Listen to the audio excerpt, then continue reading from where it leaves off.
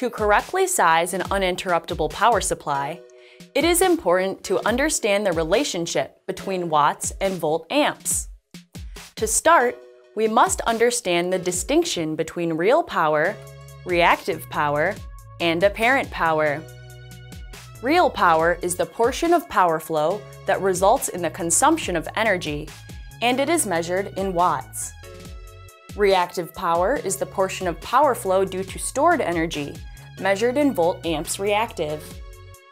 This stored energy is related to the presence of inductance and/or capacitance in an electrical circuit. Finally, apparent power is a mathematical combination of real and reactive power measured in volt amps. The geometric relationship between apparent power, reactive power, and real power can be illustrated in the form of a triangle. To put it simply, you can visualize UPS power capacity as the amount of liquid in a glass. The top of the glass represents the limit of apparent power that the UPS will accept, as measured in volt amps. The liquid in the glass represents the real power of your UPS, measured in watts.